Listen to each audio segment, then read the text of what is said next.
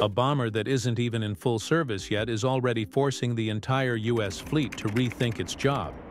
How does a brand new stealth jet show up and make the B-1, the B-2, and eventually even the B-52 shift roles overnight? This is how the B-21 Raider will replace every bomber in the US military. Starting with the why. The goal was simple: build one bomber that can do the hardest job by itself.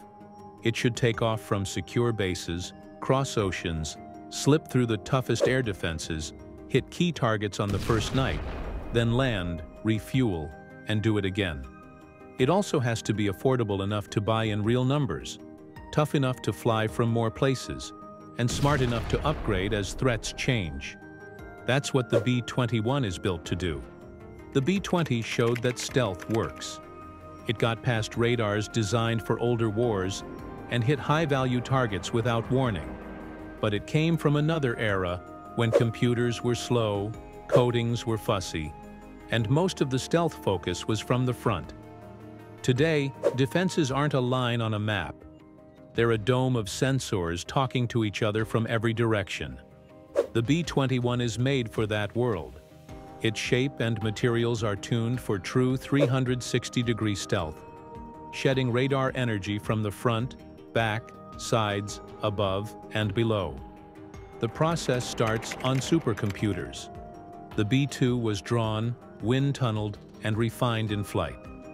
The B-21 was designed digitally first, with millions of simulations. AI fine-tuned every curve and even where fasteners go, so it's hard to detect across radar, heat, and sound.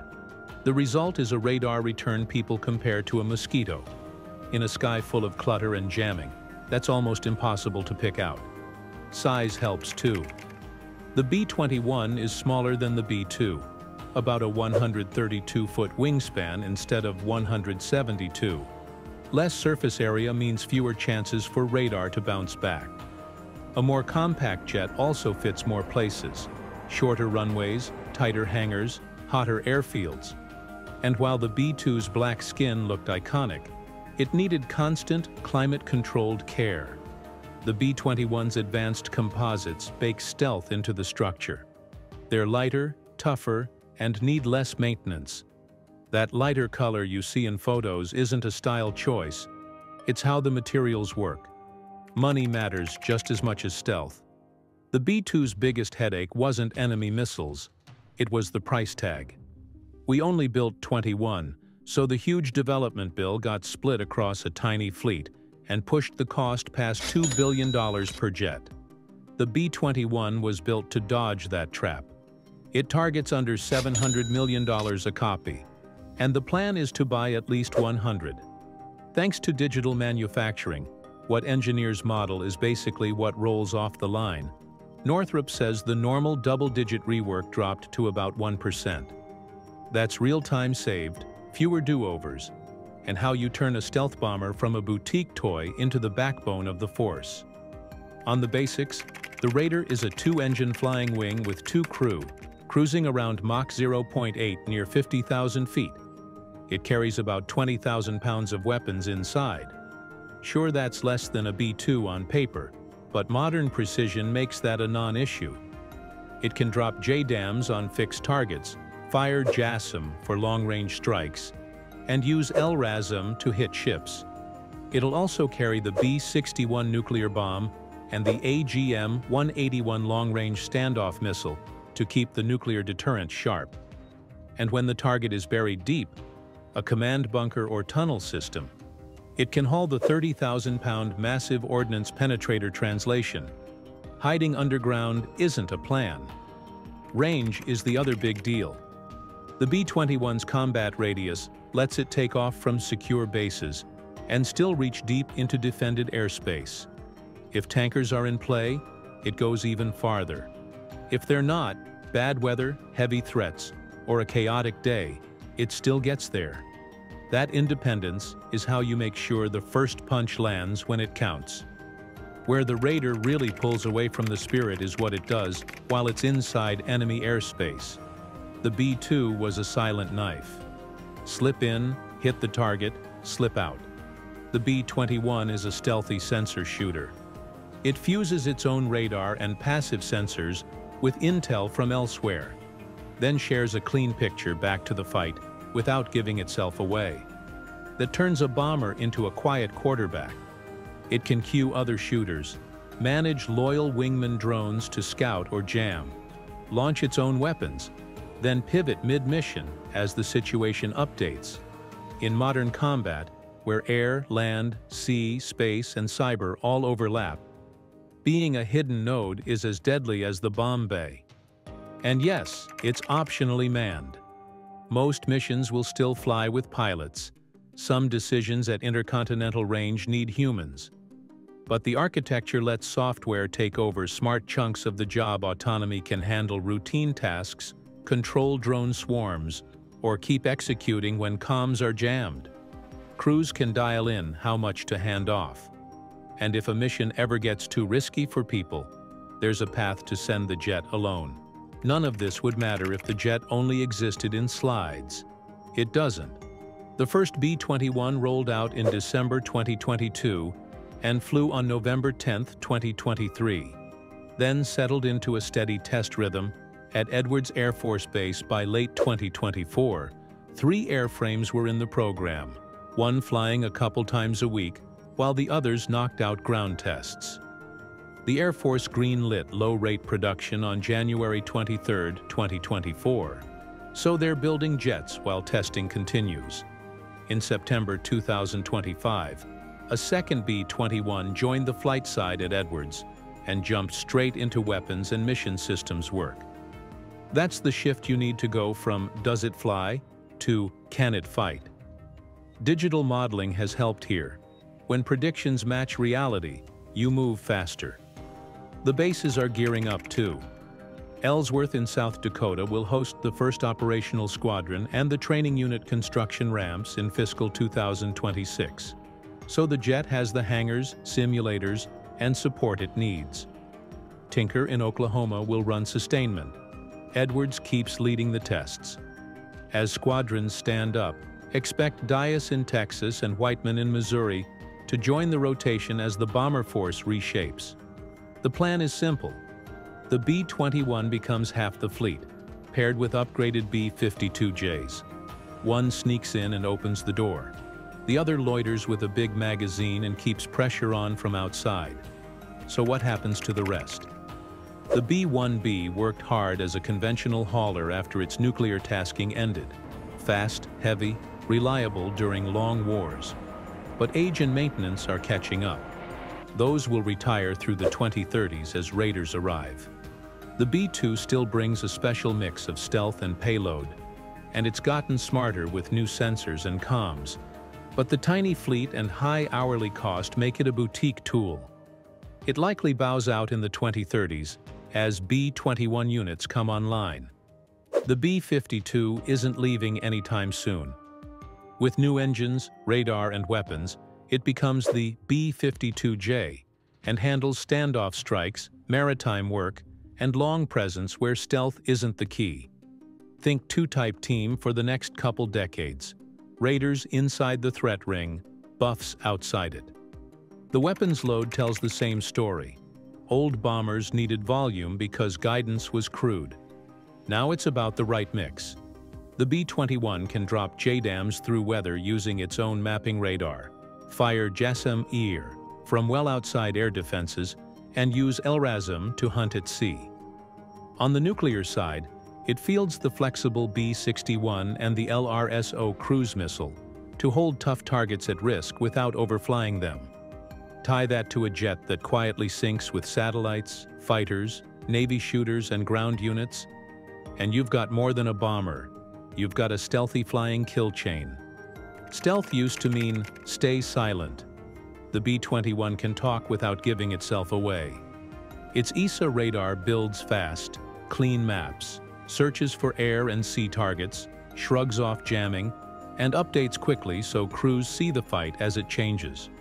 Secure data links share that picture to whoever needs it. Designed to survive heavy electronic warfare. If GPS is jammed or spoofed, radar-aided navigation and targeting keep the accuracy. That's how you hold precision when space gets messy. You can see the strategy. China has spent 20 years building a coastal fence of long-range missiles, layered radars, mobile SAMs, and modern fighters. Russia ringed key areas with S-400s and S-500s. Those networks are real and dangerous. The B-21 doesn't try to smash through, it sidesteps by not appearing on the scope. If you can't see it, you can't track it. If you can't track it, you can't shoot it. And if your safest bunker isn't safe, you think twice before starting a fight. That's deterrence through quiet strength. Programs like this also live or die on sustainment. The Air Force learned a hard truth from the B-2. If a stealth jet is too finicky to maintain, you won't use it when it counts. The B-21 fixes that from the start. Its open systems design means you can plug in new sensors, weapons, or electronic warfare gear without tearing up the whole airplane. Line-replaceable units swap fast. Crews can try a repair on a digital twin before touching the real jet. And because the Raider is smaller and far less picky about climate-controlled hangars, you can spread it out across more bases. That alone makes an enemy's targeting plan fall apart. A bomber tied to a couple of pristine shelters is easy to find. A bomber that can operate from lots of places, turn quickly, and keep moving is a nightmare. That urgency is showing in testing. When the second B-21 reached Edwards in September 2025, the Air Force Chief of Staff said it plainly. More test jets mean faster fielding. The quicker you move from basic flight checks to weapons drops to full mission systems, the sooner a squadron stops being a slide and starts being real. Low-rate production has already begun, and Ellsworth is lined up for the first operational unit once testing signs off. The groundwork isn't casual either. Construction, training pipelines, sims, spare parts, shelters, those all start years before the first jet parks on the ramp. They're happening now because the world isn't pausing for anyone. And if you think this is just about shiny new hardware, look at the B-2's recent record. It was still hitting deeply buried nuclear sites with massive ordnance penetrators decades into its service, exactly what it was built to do. That was possible because crews kept the spirit current with better comms, navigation, targeting, and a sustainment rhythm that let a tiny fleet punch way above its size. The B-21 is built to take that mission and widen it. It won't just crack the door. It will map the whole building, pass that picture to the rest of the force, and hold the corridor open long enough for the follow-on waves to finish the job. There's a cultural piece here too. The Air Force didn't run this program through the usual slow pipelines. It put the Rapid Capabilities Office in charge to keep the chain of command short and the decision loop tight. It kept many details classified so the engineering could move without daily grandstanding. And it selected a design that reused lessons from the F-35 where it made sense, down to engine lineage and supplier networks, so logistics wouldn't have to invent a new religion for every part. Paying attention to those unglamorous choices is why the jet is flying, why production is starting, and why bases are pouring concrete instead of ink. Here's the bottom line. The B-21 Raider isn't just replacing a bomber. It's replacing the old way of doing business. The B-1 was all about speed and volume. The Raider brings stealth and efficiency, slipping in, hitting the target clean, and slipping out without needing a whole escort package to clear the way. The B-2 proved deep strike stealth but in tiny numbers with fussy upkeep. The Raider gives you that same penetration in real, sustainable quantities. And the B-52 will keep doing what it does best, range and standoff, while the Raider handles the ugly inside work. Put it together, and you get a simpler, tougher, more flexible force. Think of a first light launch.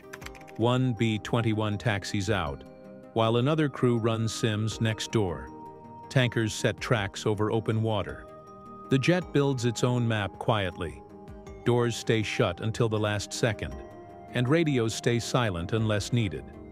Weapons come off clean, the bomber turns cold, and disappears the way it arrived.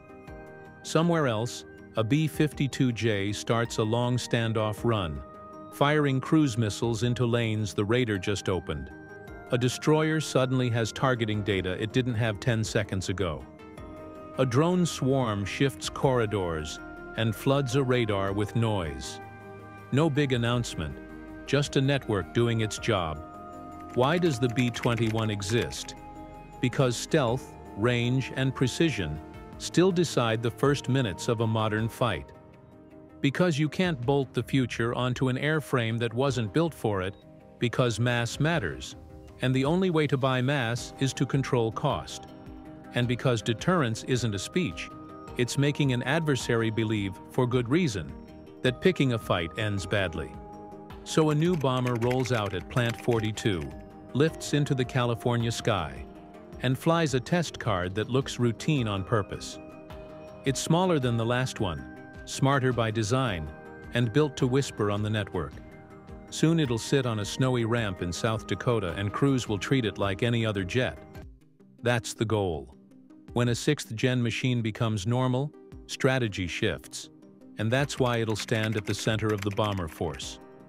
Not because it makes the old jets look bad, but because it makes everything around them work better. The B-21 reaches farther from safer bases, survives longer in harder air, costs less to keep ready, and plugs into the fight like a router, not a radio. Until someone shows a cheaper, tougher way to move that much precision across that much distance, through that much defense, and do it again tomorrow. The Raider keeps the top seat. If you want more clear, no-nonsense breakdowns like this, hit subscribe so you don't miss the next deep dive.